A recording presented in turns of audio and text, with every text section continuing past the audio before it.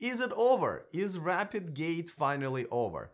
Both good questions. However, unfortunately, I don't think the answer that Nissan is giving us is really the right answer. I feel like it's actually shifting the problem from one corner to another. I'll tell you what they are saying, what they're doing about it, but it kind of raises more questions about why it wasn't fixed earlier. Now, if you're wondering what Rapidgate is, I will explain it as well. That probably means you have a life. Good for you. So all of this is coming up next. Taking over the world, electrifying the world, E4 Electric!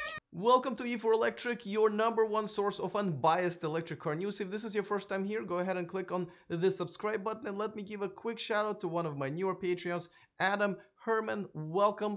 Thank you for supporting my show, and thank you for the rest of my Patreon community for supporting me, the independent YouTuber who does this full time now. And of course, you guys have an option to watch this live every day. So thank you so much. All right, let's talk about Rapidgate. What is Rapidgate? Okay, so as you know, Nissan Leaf, um, uh, the first generation had its problems with the battery, having it just go bad, or the life of the battery, longevity of the battery would go down pretty quickly. It was already kind of had a short range of under 100 realistic miles, but then came the second generation of Leaf. Now outside it looked much better, right? It pretty cute car. I liked it, but the battery inside, even though a bigger range at 151 miles, it still didn't have the active cooling system, which kind of requires to keep the batteries cool, especially when the car is charging or performing at the higher energy output. Since it didn't have it, that believed to be one of the issues. Now, once they started selling the 2018 models with a newer shell, they realized, well, people realized that, when you fast charge that car, and you can charge it up to 50 kilowatts at a 50 kilowatt rate, if you do it more than once a day, the second and third and fourth time, which a lot of times is required when you're on a long trip, basically the car takes much longer to charge, and that was called the Rapidgate because the car was no longer rapidly charging, and that the whole hell broke loose. This has been an issue. Now, Nissan didn't really address it right away. They kind of said they're looking into it, and it's really been almost a year since they try to do something about it, and finally they're saying that they have, and the answer is a software update. Now, okay, good, but now that I'm kind of realizing what the software update is, they basically said that the problem was that the the limit on the charging, the fast charging for the second and third time, wasn't really a hardware issue. It was because the software that they had a very conservative estimation of how hot the batteries get, and it was basically slowing down the second and third and fourth attempts. And now they basically kind of removed it, or I don't think they removed it. They kind of extended it, loosened it up.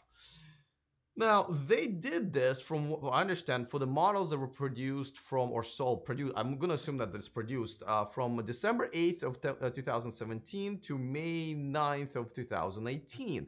Now, that only raises more questions. And, well, let me tell you what they are, but I'm still really not done understanding how the fix is the fix, and isn't that creating a bigger problem. Before I go any further, let me remind you that this video and this channel is sponsored by Evanex, the aftermarket accessories for Tesla. There's a discount code in the description of this video. This way you can save yourselves a few bucks. All right, so the problem, the two problems I'm having with this is this. If you know that your batteries are still not actively cooled, even in 2019 models, now that they actually say that they upgraded their battery, now that there's an extended range version with 226 miles, even after all this, they still don't have an active cooling system.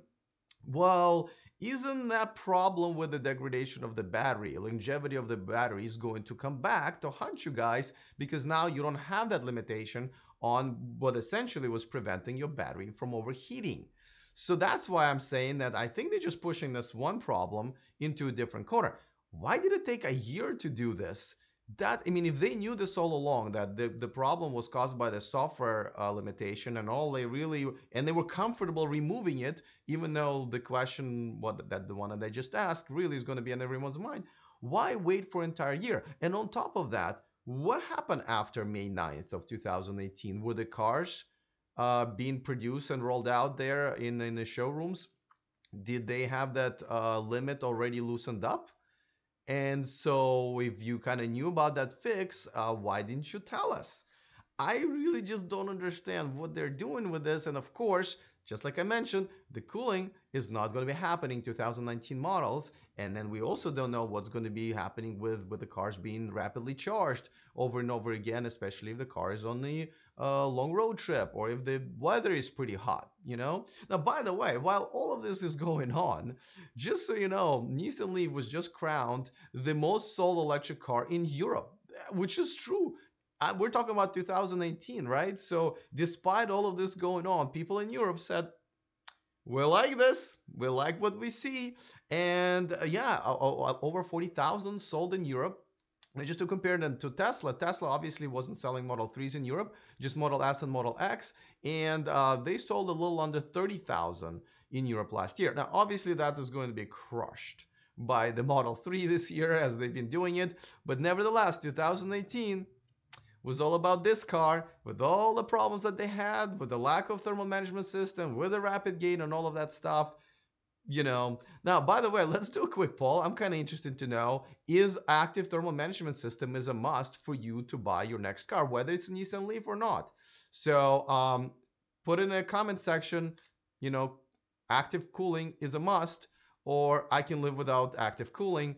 And then we'll see. We'll conduct kind of a very non-scientific poll here. And I'm curious to know, I know 40,000 people who might disagree if you think that, but nevertheless, let's conduct that test. All right, I will keep you guys updated on what's going on with this, or if Nissan issues any other statements. Other than that, see you next time, and remember to stay charged.